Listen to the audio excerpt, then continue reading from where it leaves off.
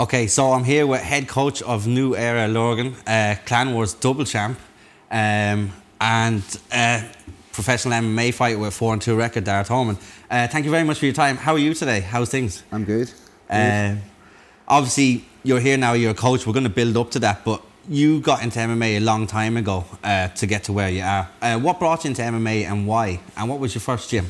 So, basically, whenever I was younger, about 8 or 9, I always loved boxing. I competed in boxing, so that went on until I was about 14, 15.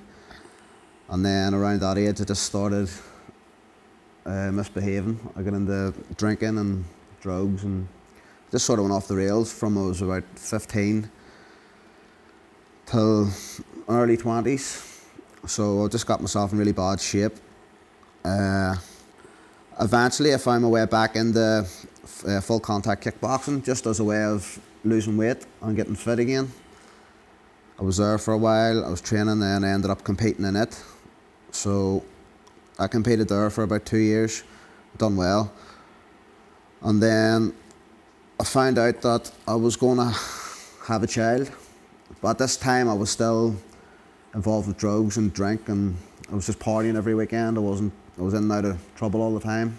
I was always in court.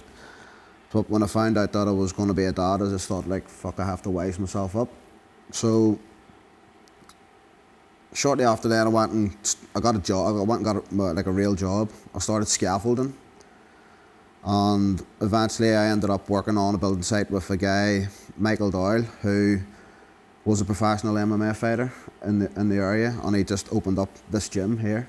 So it was just brand new, that had no members, and it was only getting off the ground then. So I didn't really know anything about MMA, but at the same time, McGregor had come on the scene.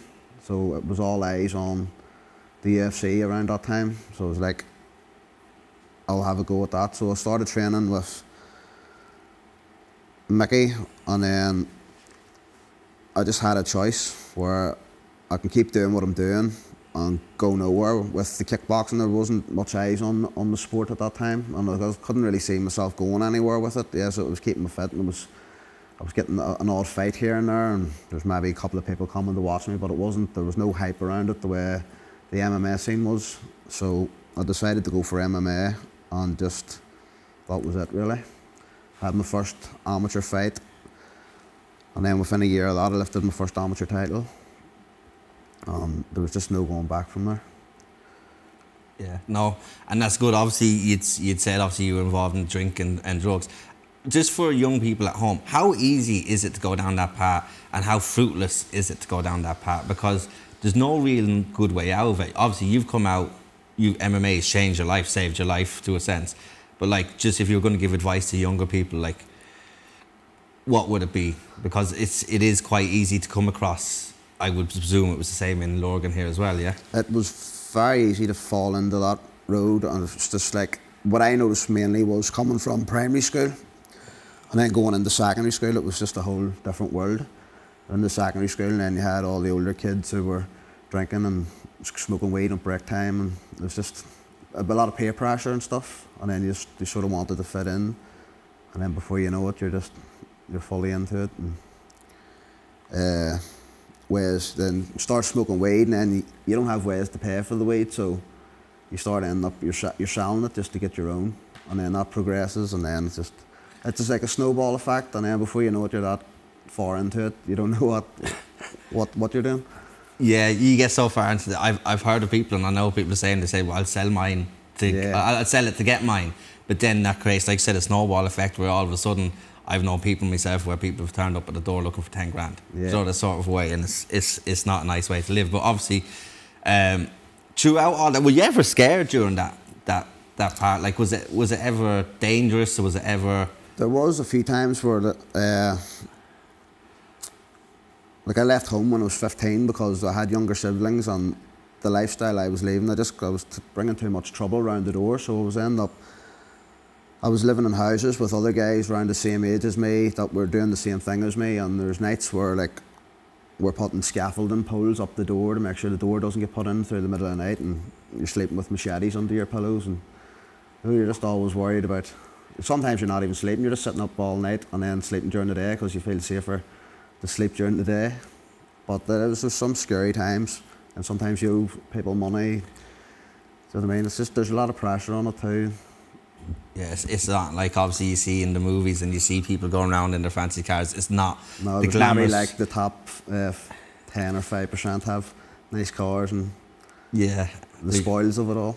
they're usually in business suits, Yeah. and they're usually in, like you said, top class cars, and then all throughout the middle, it's not really what people assume it to be, and the life isn't obviously fulfilling. But you made that change then to MMA, and like you said, MMA had more eyes on it.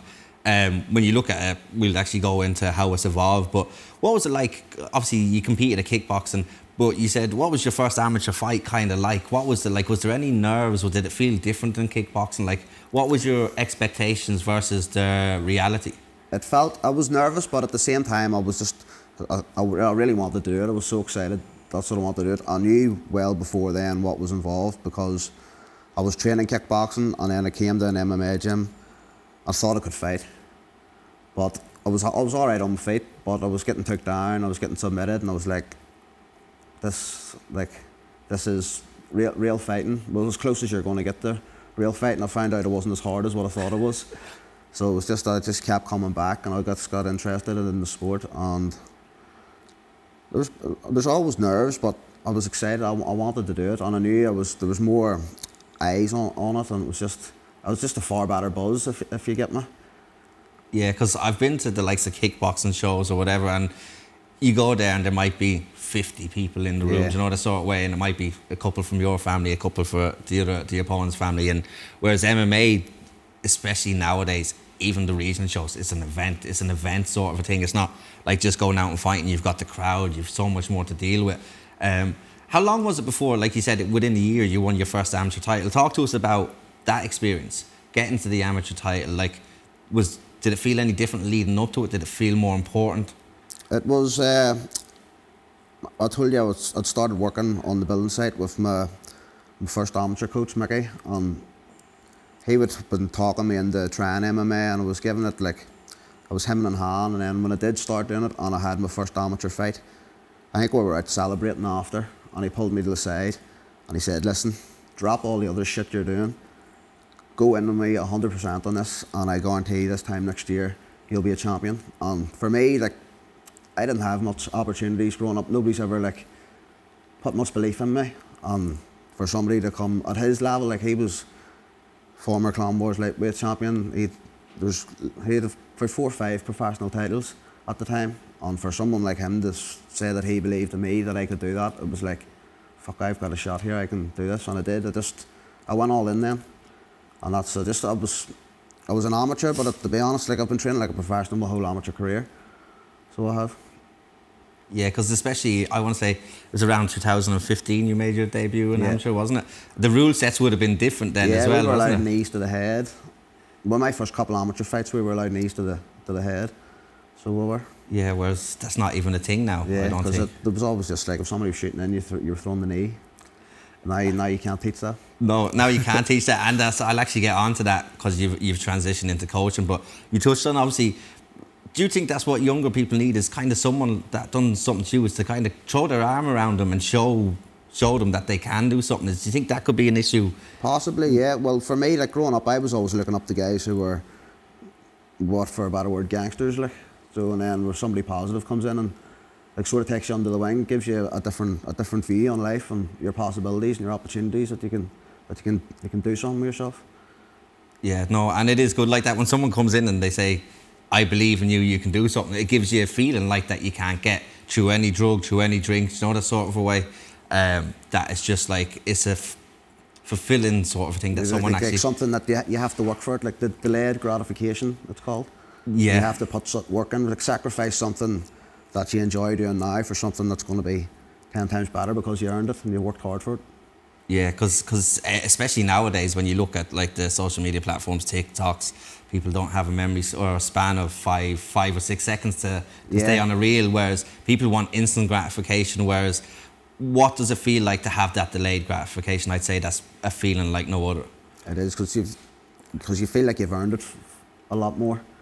Like you've put the work, you've sacrificed, you've died as hard, you've trained twice a day for 8 weeks, you've sacrificed birthday parties, holidays, everything. Just once you get your hand raised, it's all worth it. And even if you don't get your hand raised, if you know that you've done as best as you could, and you've had a good scrap, and you've made a good account of yourself, it's all worth it. Like. Yeah, and I always ask fighters when they lose, obviously, when you win, there's the high maybe for the day after, then it's straight back to work. What was it like when you took your first loss? How did you handle that compared to how you would handle a loss now? At the time, it's nobody likes losing, but if you can lose and take your lesson from it and get back to the gym and work on why you lost and how you lost and analyse how you lost and use it to become better and then learn not to make the same mistake the next time, that's what it's all about. Yeah. And obviously you've passed that on, but you fought the who's who at amateur. I was looking through, obviously Alexander O'Sullivan won 30 odd fights. You fought so many good people.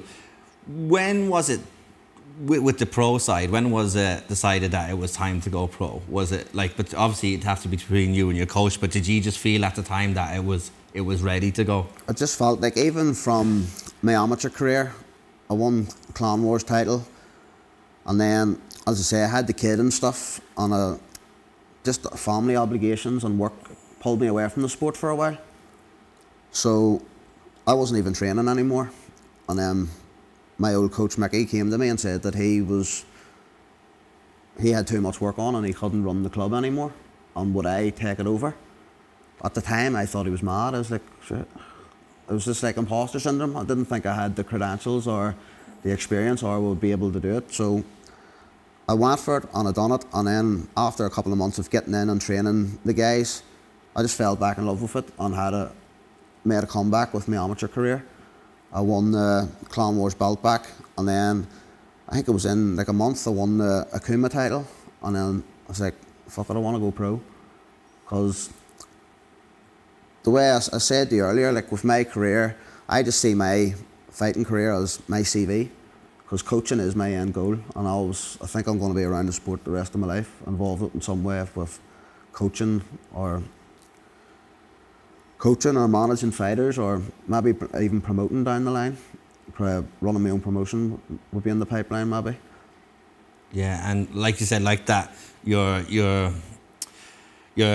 fighting record is your CV essentially, but you're doing a fantastic job there, and that's something that we'll get onto. But when you went into professional, obviously you went in, your first fight was against Matisse.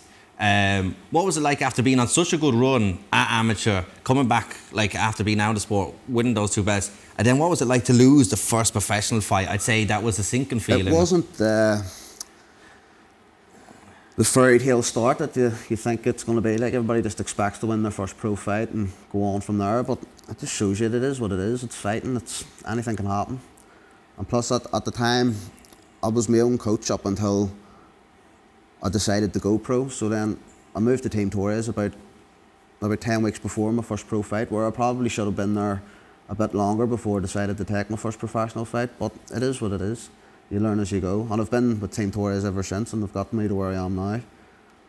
Yeah, and Team Torres is a fantastic club. What was the reason for picking Torres over other gyms? Was it you just like the fighters out there, or did you have prior relationships with people? It's a bit of a funny story, because on the amateur circuit I competed twice against Team Torres guys and I won, but I feel it was probably the closest fights I've had where their grappling was on a different level. I come from a striking background, so my whole style was basically just defend the takedown and stick to my striking, where those guys put me in situations where I'm not on the same level as these boys grappling, so I would always like to get up and learn what they're learning. So I just decided to go there. Yeah, it's a good gym. Obviously, you fought. Mickey was one of the guys that you'd fought on the way up. 10 weeks out obviously doesn't seem like a long time. Obviously, in hindsight, you look back. What kind of if there was someone joining a club or going over to a club, you'd need what, maybe 6 months or something, or probably even longer to get used to the style of the club, would it? Probably just for me, maybe a bit longer. So I'm a very introvert person. Like it takes me a while to come out of my shell and like from it and new surroundings. But I think maybe I just sort of rushed my first pro fight. That's what it is. Just wanted to get out there and get. Just wanted to get out there, but it is what it is. And get it done. But obviously, you went from there. You went on. I believe it was you went on 2, and then you lost 1, and then you came and then you fought Breslin. So you became double champ. Well, I had the amateur title and then won the professional title. Oh, you were the first ever person to do that, was it? What? No, I think Andreas Binder done it too. I think there's been a couple of guys done it. So what was it like? Obviously, you lost the first one, and then you go on a little bit of a streak. When you started winning, did you feel more comfortable then? Because you said you were your own coach, but having someone to guide you, did you feel that was more beneficial, obviously, than being your own coach? You need a team. You need a coach. Amateur, I got away with it for a while, but I knew like if I'm going to professional, like I need to get a coach and I need to have a team around me. Yeah, and obviously you need the bodies around you, and they've got so many good bodies in there. So, but when you get to the title fight at professional, does that feel any different? Does it feel any better? Does it feel any worse? Do the nerves feel different, or is it just fighting? It's just fighting, and every fight's just the next fight. So it is. Obviously, with the title, it's a bit more of a motivation behind it, but it's just the next fight, and if we're just going to work as hard for every fight, because I think you're only as good as your last fight. And that's one of the funny things about this sport is people tend to forget what you've done up until that point, which is, do you find that quite, I think, obviously I'm not a fighter, but I think it's quite unfair, and I think it could create quite a lonely sort of a feeling as well, that when you're winning, you have everyone's in your messages, everyone's in thing, but who's there when the losses come?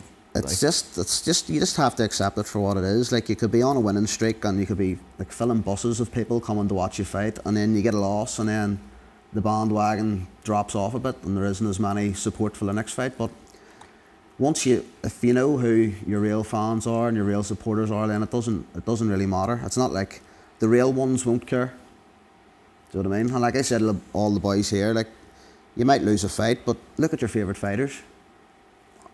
My fighters that I think are my favourites, like they're not all perfect records. They've got losses, they've come back, do you know what I mean? It's more like the fighting style. If you bring the fight and you put up an entertaining fight, then you're still going to have your fans and your family's still going to love you at the end of the day. Yeah, 100%. And see, like, especially in MMA, no one other than Khabib, who walked away at 29, no, 30, no, you're not going to have a perfect record. And that's what I love about MMA and dislike about boxing, because in boxing, if you lose one fight, you're considered a bum. But you feel sometimes that feels like, with some of the way people are preparing their careers and stuff, like, I don't want to say casual fans because I hate that word, but when fans that aren't the hardcores look in, do you think that's starting to creep into MMA in a bit now? If people lose, there's this... It's more just people that don't really understand the sport who would, like, you lose a fight, oh, he's shite. Do you know what I mean? It's MMA, there's not many things can happen. Like the same two guys could fight each other 10 times, one of them could win 5 times, the other guy could win 5 times, do you know what I mean? It just, on the day, anything can happen, and it's a sport, there's not many variables in it. It's like, that's why it's so hard to bet on MMA too, because there's just so much that can happen. Fucking tell me about that. I think my slip last week or for the last one was all red X's, but sure, look. Obviously you were supposed to fight there, I want to say it was the end of last year. Last June I was supposed to fight. Last June. So about a year ago from today, and obviously you'd broke some part of your foot. Are you looking, is there a comeback on the horizon? Possibly. I'm back training now, and I think with that time off that I had, I've really got the gym to where it needs to be now, where I can afford to take a wee bit of a step back and maybe focus on getting a fight myself. Like I said, with my fighting career being my CV, I feel like I would like to fight on probably some bigger promotions, and because I know the guys that are coming through here, so at some stage some of them are going to be turning pro. So I want to get out there and make the connections for those guys turning pro, for those guys to follow with the bigger shows, and just give everybody opportunities. Yeah, and like that, you've done a fantastic job with the gym. I'll talk about a couple of fighters in a few minutes. But so you're looking for a comeback. Obviously, Clan Wars have the link with PFL as well. So with you being champion, there could be something in the pipeline. Do you have a time for when you'd like to get back fighting? I'm back training now. So obviously, it's a conversation I need to have with my coach. So I'm back training. So I'll have the chat with him and we'll go from there. But preferably before the end of the year, I would like to fight again. Yeah. Yeah, and like that, there is the likes of PFL, Bellators, which are actually merged now. You've got Octagon, which are around the UK and Ireland as well. So how, when you first started, obviously, with the gym, and because the gym's gone so well, how hard was that to balance, like, your own kind, I know you got injured, but, like, how did you manage to balance your own kind of fighting career, the gym, and then, like I said, family life, kids, stuff like that? Like, it was always a struggle for me trying to find the balance between coaching and competing. It always was. But from last year, where I had that time off injured, I've just been solely committed on the coaching, and I think I've got around 10 amateur active fighters there, and the gym's going well. But it's got to the stage now where I have guys that are well capable to jump in and take a class while I'm away somewhere. If I have to go train somewhere else, we're all working together and we're all running the place the way it should now. Where before I was a striking coach, I was a wrestling coach, I was a BJJ coach, I was taking the kids classes, I was taking boxing classes, and then I'm trying to fit in my own training there too. We're now, I've guys like allocated to certain jobs. Do you know what I mean? Even cleaning, cleaning this place twice a day was time consuming. I have a guy that comes in and cleans for me now, so everybody's just helping out, and it's very well organised now. And it's a credit to all the boys I have around me in the gym. Yeah, it isn't like that. Obviously, when you start something new, there's always going to be teething issues, but you seem to, that with time and experience, that's what you've got figured out. And you said you've a couple of active fighters. Obviously, Jamie was here earlier. There's your brother, Kelsey Crossy, I was quite impressed with. Do you get, like, explain to me what this is? Because I spoke to a coach before who competed, or was still competing, and he said he got more satisfaction now of seeing those people grow than his own fights, which I found quite strange, because it's kind of a selfless thing, whereas I think MMA is you have to be selfish in it. What's the kind of feeling like when you see the likes of Jamie, who just became the Chaos champion, your brother went out and had an absolute banger at your fighting championship, and then Kelsey Crossy as well, who looked very good? It is. I love to see it, because a lot of the times these guys coming in here, they just remind me of me, and I say, like, they could well and truly be doing a lot worse things than being in here training. Do you know what I mean? Especially with the town gets a bit of a bad rap sometimes, but there is good people in the town, and there's people that want to do well and want to see people do well. And if I can help somebody change their life for the better, and maybe there's not, like, I didn't have any qualifications or anything when I left school, and I've managed to make myself a career out of this. And I think MMA now, it's an industry on its own. Like, you can get involved coaching, you can fight, you can ref, you can judge, you can be on a cut team, you can be part of the media. It's just, there's lots of different avenues you can go there. So if I get somebody interested in it and they like it and they make something of themselves out of it, then it's a win, isn't it? Yeah, and then obviously you're taking from your past experience and seeing potentially people going down the wrong road. I mean, so is that you giving back to MMA what MMA has given to you to change a lifestyle and change life? So like, I love the coach. The coaching is my end goal. I'm always going to be around the sport, coaching in some way, shape or form. So I just enjoy fighting too, and I'm going to try and make the most out of my career while I can. I'm healthy and I'm fit, so why not? I'll only regret it in the years to come if I don't stretch it out as long as I can. But I've a few fights left, and I'll be going full time into coaching after that.